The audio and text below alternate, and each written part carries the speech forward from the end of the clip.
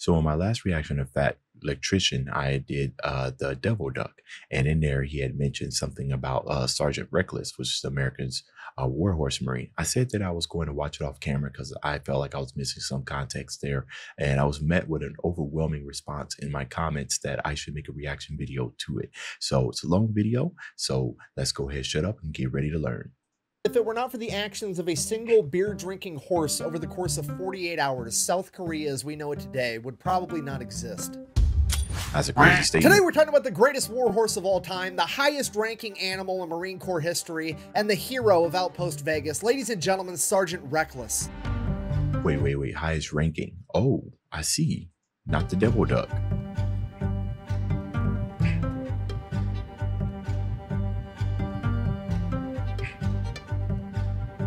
Must be one hell of a horse. All right, before we get too far in this video, we do have a sponsor for a couple of reasons. One, I got bills, just gonna be honest with you. Two, I gotta pay the editor. And three, in the case of this particular video, back in the day, it used to be a rule that whenever Sergeant Reckless did any type of publicity, whoever did it had to make a $1,000 donation to a Marine Corps charity, and I am gonna honor that since I'm making this video about her. That being said, this video is brought to you by Raid VPN. Wait, no.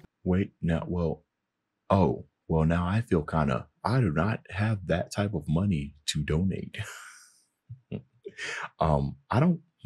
That's interesting. I will take this video down if that is a thing, 100% after I post it. If there's enough uproar that's met. Oh, I'm Nord Shadow Legends. No. NordVPN, that's the one. Full disclosure, I tried to make a funny skit ad for this video where like me and my wife were both in bed and instead of using a condom, I used NordVPN and then I accidentally put a condom on my phone, but my skit failed miserably. Okay, get out of here, Lucio. Okay, it's fine. If I used NordVPN, my dog wouldn't have been able to find me because I'd be in Singapore, actually. NordVPN, your dog can find you, but your internet service provider can't. Okay, so believe it or not, I actually do use NordVPN in real life, but I use it for a different reason than any other talking point you've ever heard in a Nord ad ever. Hey, big points to the wifey, right? Willing to do stuff like this. My wife would not be caught dead on camera. I have asked her many times throughout the 5 years of me doing reactions, and just no. So I'm just going to go ahead and show you guys that today. All right, so let's say I want to start working on a new video, so I hop over to Google to find some sources. We pull up Google, and let's see what we come up with. Let's say I want to do a video on Imo Koivunen, the Finnish guy that took a bunch of Pervidin. Google that, here's what pops up. I've got a Wikipedia page, and then a bunch of websites that just regurgitate the same article over and over and over again. Now, I know that Imo is from Finland, so if I hop over to NordVPN, and I actually change my location from America to Finland, hopefully, since it's his native language, it'll give me some better sources. 2 seconds later, I'm now connected to Finland, and as far as anybody on the internet's concerned, I am a Finnish guy in Finland browsing the web. I use Nord as well. We just go back and I hit refresh, and as you can see, I have a bunch of different sources all about Imo Koivunen. So we're just gonna pick one, then I go up here, I hit translate, and now I have a new source of information for my video on Imo that I never would have been able to find were it not for NordVPN. And it has a bunch of other use cases on top of that, so if you wanted to check it out for yourself, you can go to nordvpn.com/thefatelectrician.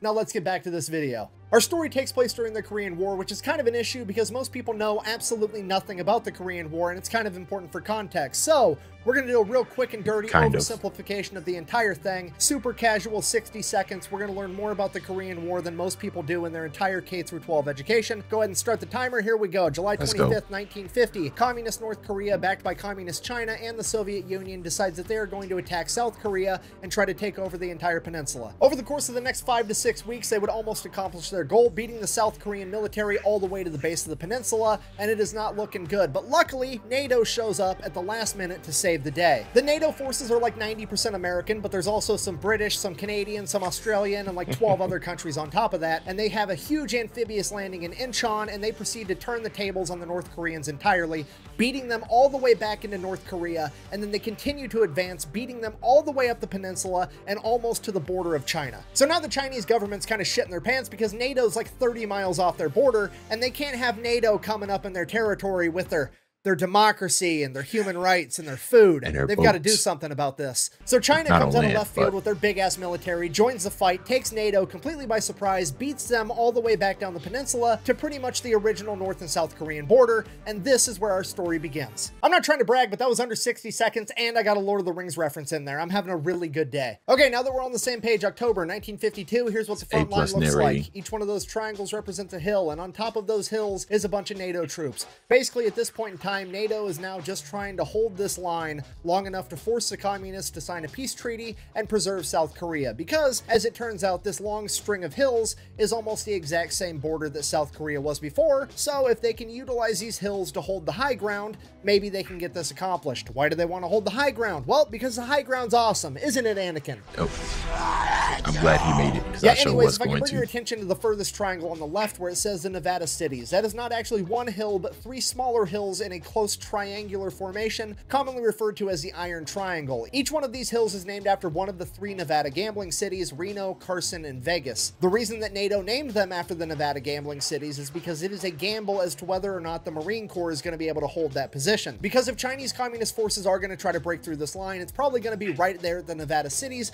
because then they will have a direct path to the capital of Seoul, and if they're able to capture Seoul, it'll be absolutely devastating to NATO's ability to negotiate a peace treaty. Oh, that's very interesting, right? And then, depending on the amount of forces they had, you don't want to spread yourself too thin, and you also don't want to pack too many soldiers in one place, because then that'll open up another hill.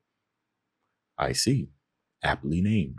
So the United States Marine Corps absolutely has to hold this position, and most importantly, they have to hold Outpost Vegas because it is the highest of the three hills, and if they lose Vegas, they are almost guaranteed to lose the other two. All right, so here's the plan. Each one of these hills is going to have 40 Marines and 2 Navy corpsmen on top. These hills are so steep that the only way to get up there is by foot. They're like a 45-degree angle all the way up. So the Marines aren't able to get trucks up there. They're not able to get tanks up there. The only thing they can get up there is barbed wire, shovels for digging trenches, guns, and 75mm recoilless rifles. These recoilless rifles are pretty much going to be the Marines' only chance of defending themselves if they do get attacked. The problem with it is, though, since you can't get a truck up on this hill, now the Marines have to carry all the ammunition up themselves, and each shell weighs approximately 24 pounds. So because carrying these shells up this enormous hill one or two at a time absolutely sucks, the Marines get permission to buy a horse or a mule or a donkey or something. So they go down to Seoul and they start looking. And obviously, the first place they choose to investigate is the horse racetrack at Seoul. Is there probably going to be a pack animal at a racetrack for sale?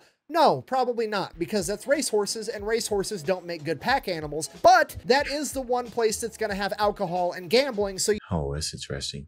Racehorses don't make good pack animals, because I guess what you're looking for is kind of like strength. And yeah, I mean, more than strength. I mean, horses are pretty strong, but I guess horse races are more bred for lean and speed as opposed to, pack animals. But you best believe that's where the Marines are going to check first. But as fate would have it, they would meet up with a horse trainer and jockey by the name of Kim Hook Moon, who would be willing to reluctantly sell his horse, Ah Chim Hai, which translates to flame in the morning. He absolutely did not want to sell That's this awesome. horse. He described it as the most beautiful and intelligent horse on the planet, but he did it for $250 because he had to buy his sister a prosthetic leg. I believe her name was Peggy, or was it Eileen? Anyways, the Marines buy this horse, they throw her in a trailer, they take her back to camp. From there, she immediately goes into what the Marines call hoof camp. Get it? Hoof camp, boot camp. That's funny. Moving on. The first thing they do is try to get the horse acclimated to battle by firing the recoilless rifle near her. And the first time they fired this rifle, this horse jumped 4 feet straight into the air and freaked the fuck out. Then they calmed her down, they fired it again, still scared out of her mind. And they fired it again and again. And by the 8th time they fired it, she was completely calm, and a recoilless rifle never scared her ever again. From there, they taught her how to survive. She learned how to avoid barbed wire. She learned not to get too close to the back end of the recoilless rifles because the blowback could hurt her. She learned that whenever a Marine yelled incoming, she needed to run to a nearby bunker, or if she wasn't near a bunker, she learned how to lay down. Of course horses can be trained like this. You know what I mean? I don't have too much knowledge in the way of equestrian and everything, but yeah, they've been training horses for decades, for way longer than that, olden days, you know what I mean? So it's just, that's amazing, right? I know horses, just like dogs, come in various levels of intellect, but just how far can you train a horse? I mean, I guess I'm hearing it right now. That's amazing. After she completed her training, the Marines ordered her a special saddle to be made and shipped all the way from America that would allow her to carry a bunch of recoilless rifle rounds. Until then, though, she began helping the Marines any way she could, mainly by helping string communications cable between the different outposts and the ammunition point, and she could string more cable than 10 men combined. At this point, the Marines really started to like this horse, so they decided they were going to give her a new name. Reckless, named after the recoilless rifles, which were commonly referred to as reckless rifles. And from that point on, she just became another one of the guys, and that's exactly how the Marines started treating her. She began eating whatever the Marines were eating. She loved bacon and eggs, she loved beer, and apparently if you were ever having mixed drinks, Reckless would walk up to you, nudge you with her head, and stick out her lower lip and let you mix a mixed drink directly into her mouth. Then her special saddle shows up and she starts kicking ass on the battlefield. She delivers 6 rounds at a time, and she can make a trip from the ammo point to the firing position twice as fast as any man can, and he's only carrying 2 rounds. She delivers so much ammo that over the course of a couple battles, the Chinese actually start to target Reckless. And this ends up being a horrific mistake, because the millisecond that Marine Corps leadership figures out that they're trying to target Reckless, they flip the script, turn around to the Marines, and they're like, boys, they're trying to kill Reckless so they can eat her because they're starving communists. At which point, all the Marines responded with... Okay, the Marines are... What would have been funny if they showed that Chuck Norris bit where he was firing and he was like doing those little spins and everything. Dude, that's what one of the most hilarious memes. But yeah, I mean, if there's anything that's going to light a fire underneath somebody, it's targeting their loved animals. Absolutely furious. This is worse than fucking with Doc. We've got multiple Docs. We've only got one Reckless. We can't allow this to happen. And the Marines begin fighting that much harder. And they have more ammo to fight even harder with, because Reckless is right there with them, bearing ammo the entire time. From this point on, they begin dominating every skirmish that they take part in. At one point, they're working adjacent to the Australian military, and the Australians are so blown away by Reckless that they come up to meet her after the skirmish, and they actually give her one of their campaign hats as a reward for being such a badass on the battlefield. Reckless and the Marines fight and hold the line for the next 5 months, and by March of 1953, peace talks between North and South Korea are well underway, and it's beginning to finally look like this war might come to a peaceful resolution. But on March 26th, Chinese forces would launch a major offensive trying to break through the line at the Nevada cities with 4,000 men. For the next 4 days, the Marine Corps and the Chinese fight over these hills. The Chinese take the hill, the Marines take it back. The Chinese take the hill, the Marines take it back. Eventually, it got to the point where nobody could hold the top of the hill,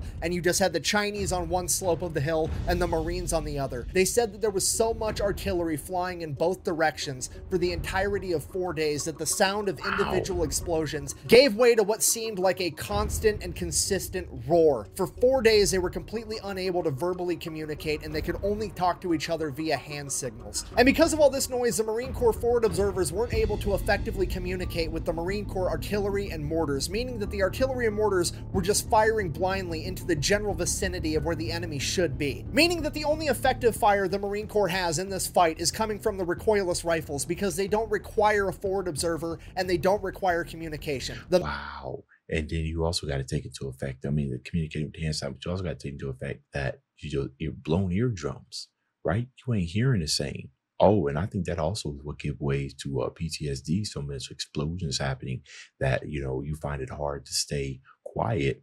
Or you find sitting in silence very, very frightening, right? Because you're so used to explosions. 4 days? I forget how long these battles can go over. I've listened to a lot of Sabaton songs, so I'm familiar with the lengths some of these skirmishes and battles can go through. It's just, I often forget though.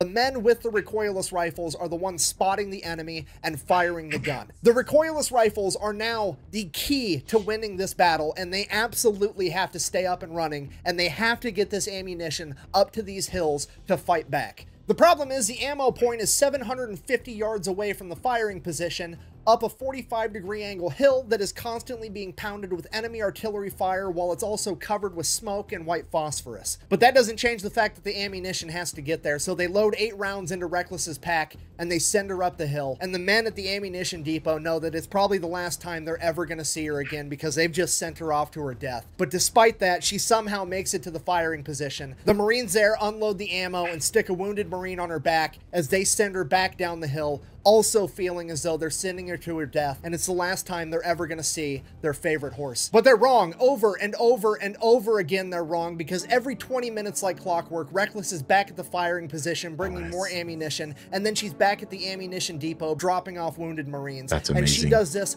all day long, and with every trip she makes, she becomes less and less of a horse, and more the only sign of hope that these men have. Because of this little horse that's quite literally an animal of prey, whose only defensive measure to danger is to run away, can stand here and fight through all of this, then fuck, maybe they can too. Despite being struck by shrapnel twice, Reckless kept the Marines so well stocked with ammunition that they managed to melt one of the barrels of the 75mm recoilless rifles. On the first day of battle alone, she made 51 round trips to the firing line, covering over 35 miles, delivering 386 rounds of ammunition, totaling over 9,000 pounds, and that's not including all the Marines that she carried back down the hill. At the end of the first day of battle, they took Reckless, gave her all the food and water that she would eat or drink, and then they laid her down to bed. She got to sleep for 6 hours before the first enemy artillery shell impacted, and at that, she was back up and ready to do it all over again, and she repeated her performance from the day prior. At the end of the second day, nobody held Outpost Vegas at the top of the hill. The Chinese held one slope and the Marines held the other, and it is at this point that the Marine Corps leadership decided that if they can't hold the high ground, there just isn't going to be a high ground anymore. They called in the Marine Air Wing, and on the morning of the third day of battle, the Marine Corps dropped 28 tons of ordnance on top of the hill, completely leveling every defensive structure and anything else that was up there. By the end of the third day, the Marines had taken the top of the hill where Outpost Vegas used to be, but then they saw that the Chinese were falling back into a ravine and they were going to go around the hill entirely. This is absolutely terrible because there aren't enough Marines on Outpost Vegas, Carson, and Reno combined to be able to go down there and stop the Chinese. If they're going to stand any chance in a fight, they have to have the high ground, so they absolutely cannot give it up. The problem is,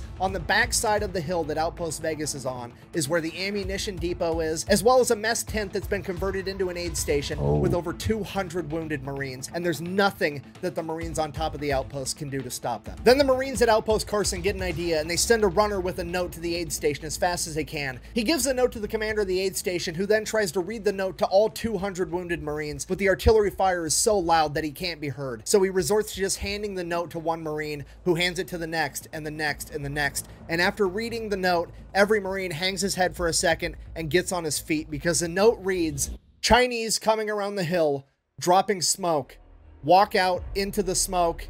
Throw grenades at smell of garlic." Apparently the Chinese military at this point smelled like garlic. I have no idea why, but it was a thing. And after all 200 Marines had read the note, they all stood up, grabbed every grenade that they could find, and began walking 500 yards out to where this smoke screen was. It's 11 o'clock at night, it's dark, it's eerie, it's dead silent. The Marines aren't saying a word because they all know that this is probably gonna be the end. They're calling for walking wounded to rejoin the fight, and that's never, ever a good thing. Yeah. And they're making their way to this smoke screen. They finally get there, and they take a few steps into the smoke, and they just stand there and they wait. And they wait, and after 10 minutes, there's a faint smell of garlic, and it keeps getting stronger and stronger and stronger, and the Marines know what's going to come next, but they just don't know when to start throwing these grenades. And then off in the distance in the smoke, they hear a single cough, and all the Marines just begin throwing these grenades into the smoke screen. Within a matter of seconds, they've completely exhausted their supply, throwing over 500 grenades into the smoke. And that was it. There was nothing left to do but stand there and wait for the enemy to come and get them. So that's what they did. They stood there and they waited and they waited, and the smell of garlic got a little bit fainter and a little bit fainter. And finally the Marines are like, fuck it, I'm going to bed. So they walked back to the aid station, went to bed, woke up the next morning, and holy shit, the enemy artillery had completely stopped and the battle was over. They would later find out that the Chinese suffered over 4,000 casualties trying to break through the Marine line. And after the incident at 11 o'clock at night with the smoke screen and the aid station, they simply could not afford to lose any more men and were forced to retreat.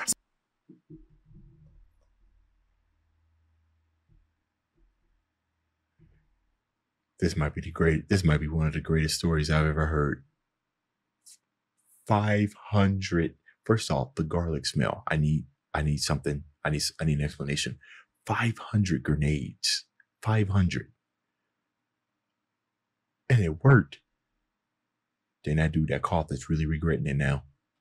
But I guess that's the smoke, right? Okay, yeah. So that was it. The Marines did it. Against all odds, somehow the Marines managed to hold the line against a vastly superior force Larger force, not superior force. Very important detail. Preventing the enemy from retaking Seoul, giving NATO the political leverage they needed to negotiate peace talks, and establishing and preserving the South Korea that we know today. And arguably, it's all because of a single horse that absolutely refused to give up on her fellow Marines. And because of this, Reckless is declared the hero of Outpost Vegas, and she is awarded the rank of corporal in the United States Marine Corps. Shortly after the battle, the Marines get rotated out by a brigade from the Turkish military, and the Marines finally get some much-deserved R&R. After that, the war's really starting to wind down, so the Marines are going to pack up all their shit. They're going to board a Navy LST, which is basically an amphibious landing ship. That ship's going to take them all the way to Incheon, and then from there, they're just going to kind of hang out for a while and wait for the peace treaty to get signed. But since they're boarding a Navy vessel, they have to come up with a manifest of all the supplies, how many guys they got, all the equipment, how much everything weighs, yada yada yada. On the manifest, they write down 1 horse, Reckless, corporal type. The manifest makes its way to the captain of the LST. He's supposed to sign off on everything. He sees horse and he's like, what the fuck? The Marines are probably just messing with me. They're not actually bringing a horse on my ship. It's probably just like a pallet of beer and they wanted to let me know to account for the weight. It's fine. He signs off on the manifest, sends it back. It's all good. Fast forward a couple of weeks, the Marines start loading all their stuff up on the boat. Then they go to bring Corporal Reckless up onto the ship and the captain is like, whoa, whoa, whoa. Absolutely not. You're not bringing a horse on my ship. I've had the cleanest ship in the Navy for 2 years running, and this horse is going to ruin that. To which the Marines are like, bro, you signed the manifest. This is happening. Get over it. It's like one of them TV shows where you're just kind of showing I can't remember. I'm trying to think about one. You ever seen that TV show, The Boondocks? You probably have it and everything. When Huey, no, it was Riley. Yeah, he got the permission to write the Christmas story any way that he wanted. But when people started trying to contest him, since he had it in writing from one of his superiors, he just kept shoving it in his face. He was like, contract. That's basically what they were doing. They said, signed. Come on now. One thing leads to another. Corporal Reckless gets on that ship. Once they get Reckless, all the equipment and all the Marines on board, the ship takes off and all the Navy members are kind of making fun of Reckless and the Marines because it's not normal for Marines to care this much about an animal and they're not treating Reckless with the respect that she deserves. They don't know. So when they demand that Reckless gets fed bacon, eggs, and beer just like the Marines, the Navy absolutely refuses and they said they're only going to give her cabbage and wheat. So that's what they do. This upsets Reckless's stomach and she proceeds to shit all over this boat for the next 3 days. A couple days later, Reckless starts feeling better. They're almost to Incheon. They're about to port, get off this boat. Everything's going to be great. At this point, the Marine Corps officers have a brilliant idea. They decide, hey, us and our men just went through one of the bloodiest battles in American military history. The horse has been sick this entire time. You know what would make everybody a lot happier? If instead of just parking the fucking boat and getting off like normal people, what if we did an amphibious landing, you know, for fun and training and stuff? Wouldn't that be great? To which all the enlisted men are like, fucking fine, whatever, let's just do it and get it over with. So they make an amphibious landing in Incheon for training, but guess what? Reckless doesn't understand that it's for training. She thinks this shit's for real. So Reckless becomes the only horse in Marine Corps history to successfully make an amphibious landing. So the Marines get settled down in Incheon, and that's when they notice that there's a horse all over the news. It's in every newspaper, it's in every magazine, it's on every radio broadcast. The entire world is talking about this horse, but it's not Corporal Reckless. It's some horse over in America called Native Dancer. It's the greatest horse in the world. It's gonna win the Kentucky Derby, blah, blah, blah. And the Marines are kind of getting pissed because they know for a fact that they have the best horse in the world and it's Corporal Reckless, not Native Dancer. And the Marines are willing to put their money where their mouth is because they pull together over $25,000, which is like over $250,000 in today's money. And they publicly offer it up as a wager to the owner of Native Dancer. Hey, bring your horse over to South Korea, beat Reckless in a race, and you can have the money. But this wasn't just going to be any— That's right, because Reckless is a racehorse. Race. This was going to be called the Paddy Derby. It was a 1.5 mile course uphill through rice paddies, and each horse wasn't going to have a rider, and they were going to have to carry 192 pounds of ammunition. Unfortunately for everybody, Native Dancer's owner decided that they were not going to partake in this competition, so now the Marines kind of just hung out until the end of the war. Then the order comes down, hey, pack your shit, it's time to go home. The Marines are like, cool, great, grand, wonderful, how are we going to get Reckless home? At which point, the leadership over at the Marine Corps is like, well, here's the thing, we don't think that the taxpayers would appreciate spending their money to transport this horse all the way back to America. So, we're just gonna abandon her here. To which the entire Marine Corps is like, the fuck you are. They go into full samurai mode. They're gonna figure out how to get Corporal Reckless back to America through the back channels, whatever it takes. So they end up getting a hold of a public company called Pacific Transport, and they convince the owner to take Reckless all the way back to America. The only problem is Pacific Transport doesn't go to South Korea. The closest he can get is to Japan. Okay, cool. Now we just have to get Reckless from South Korea to Japan. Reckless's platoon then gets a hold of the Marine Corps Air Wing, and they convince those Marines to let them smuggle Reckless onto a cargo plane going from South Korea to Japan. From there, they get Reckless onto the Pacific Transport ship. They take him all the way back to San Francisco, where the Marines are going to re-meet back up with Reckless. This doesn't surprise me at all, right? The lengths people are willing to go through to take care of their pets. I grew up with a total of 10 dogs, 1 parrot, a rabbit, 3 cats, and a tarantula, and a piranha. A whole lot of fish. So yes, I definitely understand the love that you can have of pets, but don't underestimate that. People will do everything they possibly can for the care and safety of their pets. This is amazing. This is one of the greatest animal stories I've heard. Okay, fast forward, the Marines make it to San Francisco. The Pacific Transport ship makes it to San Francisco. The Marines go there to pick up Reckless, at which point they find out that Customs beat them there. And Customs called the Department of Agriculture, and the Department of Agriculture said, we're going to have this horse destroyed because she could have diseases. The Marines then explained to this guy from the Department of Agriculture, look, this is a war hero. You're not killing this horse. She's coming with us. At which point, the Department of Agriculture guy is like, oh no, she's staying here and we're going to have her destroyed. Now, the Marines are kind of looking around at each other. They're looking at this pencil pusher from the Department of Agriculture. And the Marines, without saying a word, have just communicated with their eyes.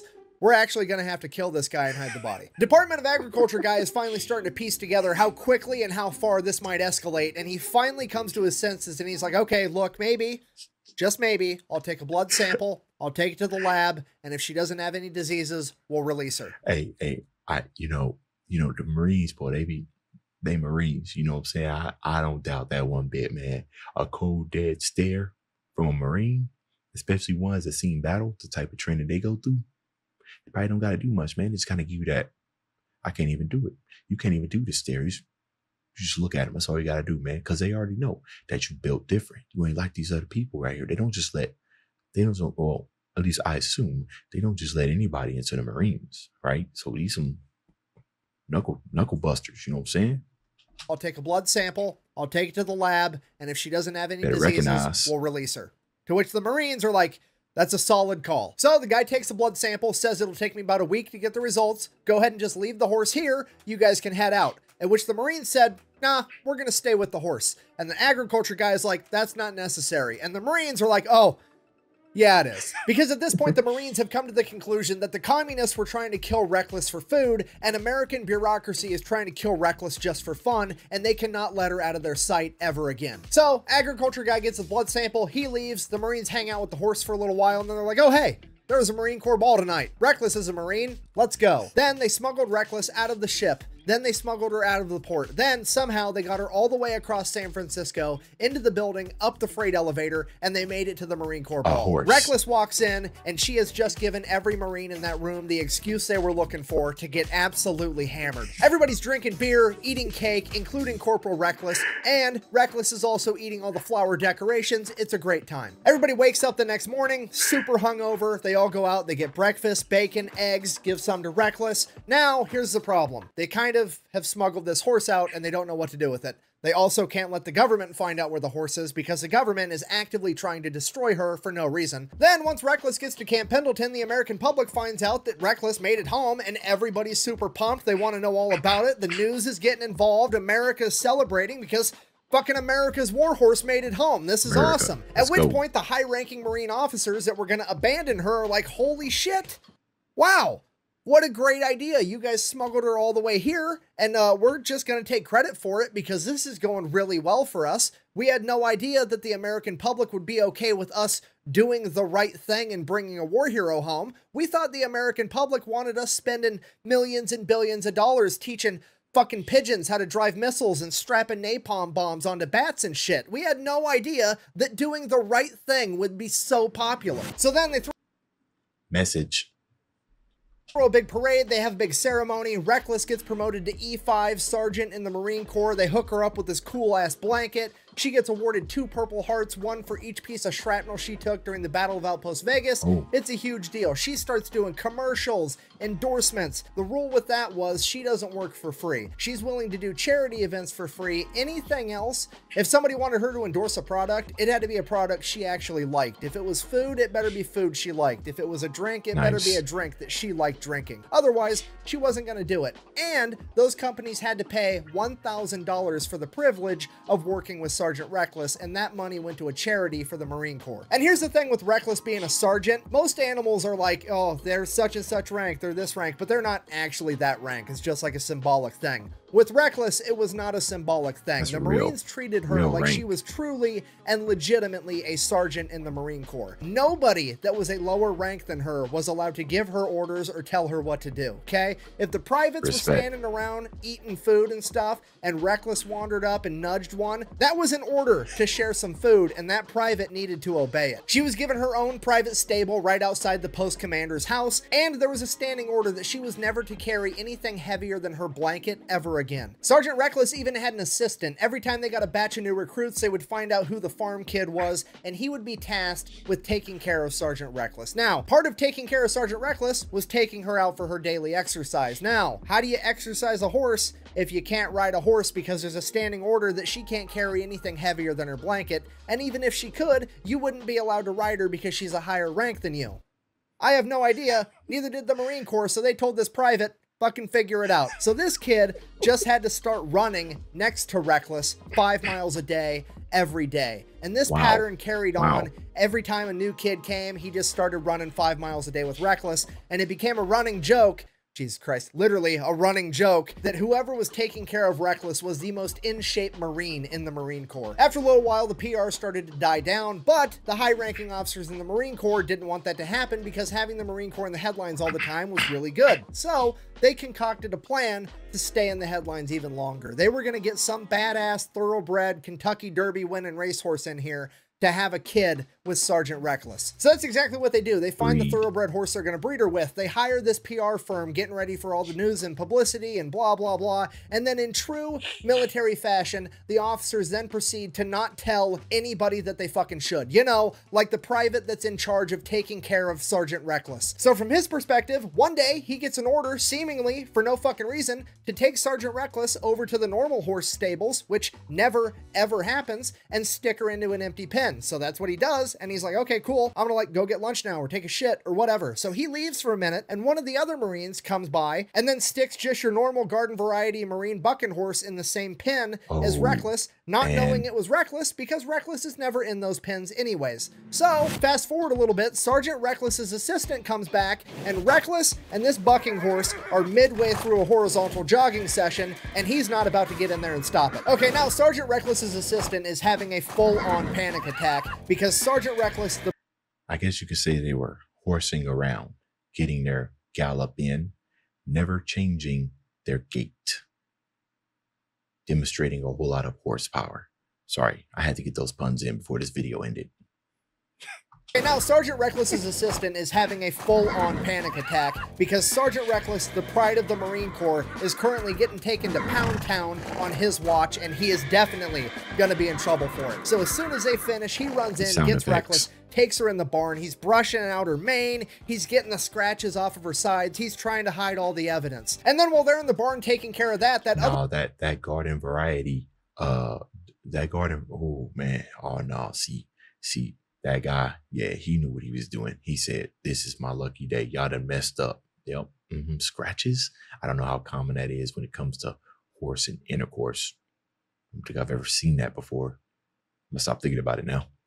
Other bucking horse gets taken out of the pen, and this big old fancy truck pulls up with this big old fancy trailer, and this big ass Kentucky Derby winning thoroughbred racehorse gets unloaded and put in the pen that Reckless was just in. He gets done cleaning Reckless up in the barn, takes her out, and everybody's like, bro, what are you doing? Reckless is supposed to be in there with this other horse. get him in there. So then all those guys leave to get lunch or do whatever, and Sergeant Reckless's assistant is like, okay, there's no way I'm leaving. I'm not going to have this happen again. I'm going to stay here the entire time and make sure there's no hanky-panky. There'll be no riding the baloney pony around here ever again. I got to make sure this does not happen. So he sits there and cock blocks this thoroughbred the entire time. So as far as he's concerned, mission accomplished. Nobody ever needs to know that Reckless got deflowered on his watch. Pregnant. It's going to be fine. Then fast forward 28 days later, he shows up at Reckless's stable first thing in the morning to take care of her. And there's a bunch of high ranking military officers and a bunch of news crews right outside the stable. He rolls up like, what's going on? Shit. And the general is like, Reckless is pregnant. And he's like, oh, okay. That's a good thing. And they're like, yeah, no, that's great. That's a terrific thing. At this point, the news crews have kind of put together that this is a kid in charge of taking care of Sergeant Reckless. So one of them yells out, hey, what's the name of that thoroughbred racehorse that she's having the baby with again? At which point he just responds like, what are you talking about? I don't know its name. It was just one of the random Marine bucking horses we had in the pen. Record scratch, dead silence, pure confusion. The general grabs this private, yanks him around the corner of the stable. It's like, what the fuck did you just say? So he explains to the general everything that happened. And the general is like, you idiot. Reckless was supposed to sleep with that big ass thoroughbred racehorse. To which he's like, he's following orders. Somebody should have told me that. I don't know what to tell you. So now the hey, nah, 100%, bro. Ain't his fault. He was just following orders. Hey, stuff runs downhill, right? Take that up there, bro.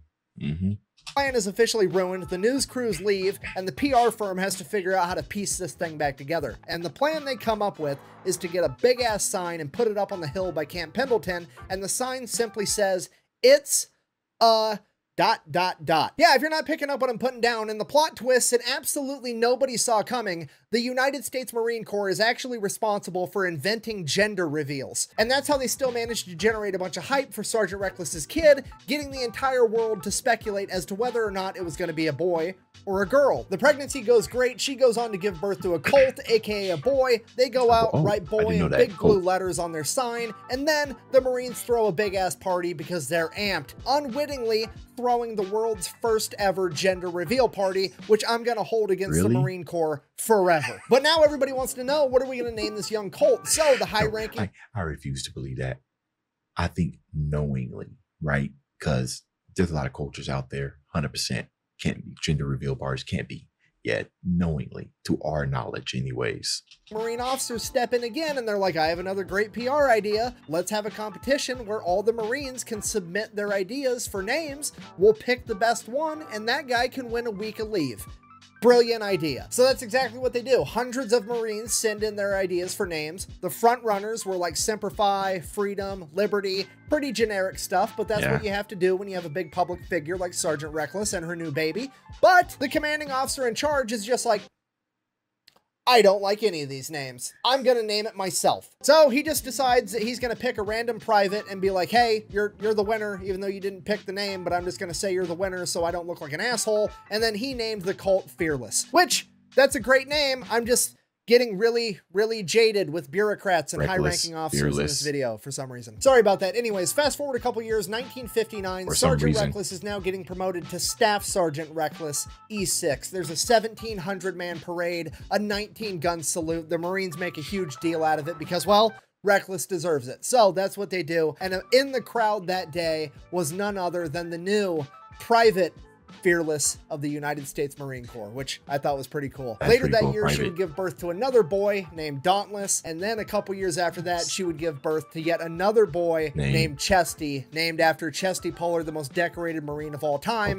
and as rumor has it, the last Marine to ever ride Reckless. From there, Sergeant Reckless would retire and spend the rest of her life living on Camp Pendleton as the highly regarded, highly respected war hero that she was before passing away in 1968. I need to know, did she ever get laid or bred with a thoroughbred like they intended with those other two kids, Dauntless and Chastity? So in conclusion, this has been the story of Sergeant Reckless, the hero of Outpost Vegas, America's greatest warhorse, the four-legged Marine that fought during the Korean War, which is commonly referred to as the Forgotten War. But as is the case with most of us, it's not that we forgot it, it's that we were never taught about it in the first place. Facts. So if you made it this far in the video, Facts. I really hope that you learned something. If you Oh, want I to did. support the channel, best way to do that is go check out thefatelectrician.com. We got merch, I got a Patreon with deleted scenes. Otherwise, until next time, quack bang, out. Got it.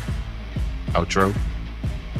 What are you still doing here? Leave. I have to go enjoy my not single-ply toilet paper that I got at the store just for me.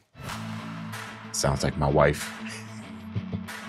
No, I actually am so glad I did a reaction to this, because that might have been one of the greatest war stories I've heard, let alone animal horse stories. So anyways, that's the end of this video.